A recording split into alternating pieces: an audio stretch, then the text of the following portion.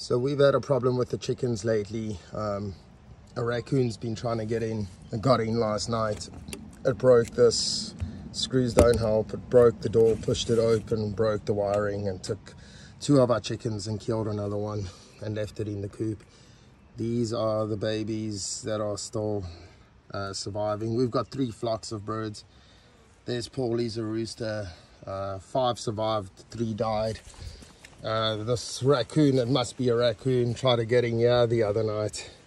Fortunately, it had triple wire. There's the remains of one of our poor chickies. We've got this coop, we've got that coop. They can't get in there, and we've got this baby coop.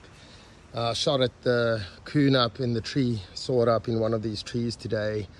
I don't know if I hit it or not. We need to make a plan. I need to make a plan to fix this coop now. This is the sad thing.